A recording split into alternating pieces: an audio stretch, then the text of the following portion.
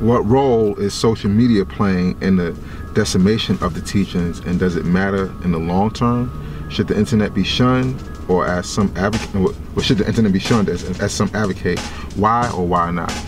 My goodness, goddamn. This is what you call in journalism a loaded question.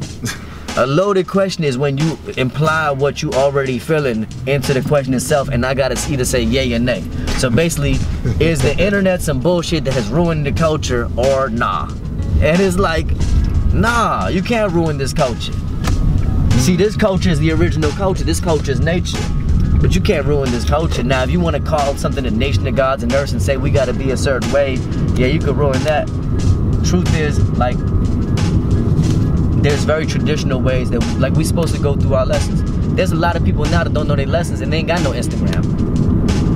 That's why they don't know their lessons, because of Instagram? No. They don't know their lessons because they don't want to know their lessons. That's as simple as that. So the culture really got to be about how much is you in it, not is you in it because the other people is in it. So you got a lot of people now, they doing social media and they learning to be newborns. There's a ton of newborns. The guy was just building like, yo, there's a ton of newborns that thanks to his books, these videos, other things, they want the knowledge themselves. They don't know how to get it, and there ain't no community for them to get it from. So because there ain't no community for them to get it from, they making it up as they go. And it do look weird. And because there ain't a lot of, God, you had to, there was some dude, you had to pull him to the side and build with him. Motherfucker had a top bun, looked like me a little bit. I don't know his story. I just seen that he said, yo, thankful for the build and you clearing him up on some things. That's what we do.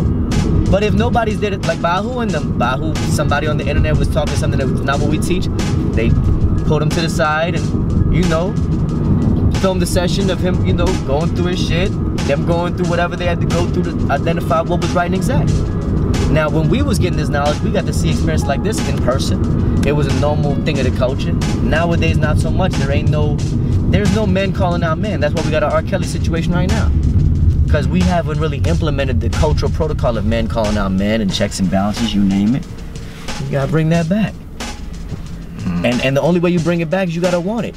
Like, I was just this morning, just like, man, please don't ask me today's degree in the 1 to 40 right now. Not damn it on camera, god damn it. But I'm looking for guys to start asking each other degrees more. Because it's been a while since anybody asked me, not even a degree, not even a lesson, but just like,